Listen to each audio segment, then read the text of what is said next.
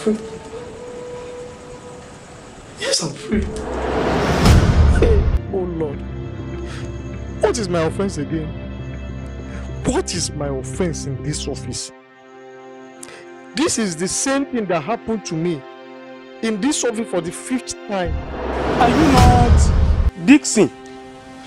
Oyamuyiwa Omo Oshayemi? The chairman said he doesn't need your service again. What have I done? Are you okay? Juliet! But the most important thing is that those 2 names are still working against you. This. We've spent and spent and spent.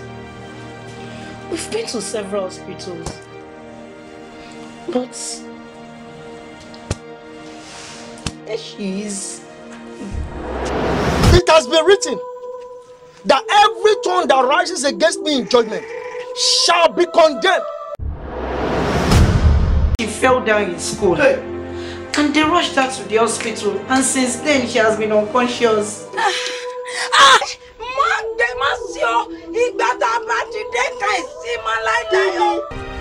Who are you?